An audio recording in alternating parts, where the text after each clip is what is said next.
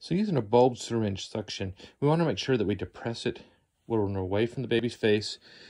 Go to the nose, nostril, release, suction it out, clear it off to the side.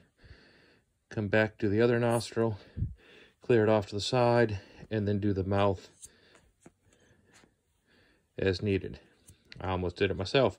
The problem that we sometimes see is we stick it in there and then we depress, which is just going to force it further down the airway. So we want to make sure that we depress the bulb away from the baby's face, put it into suction, and then release.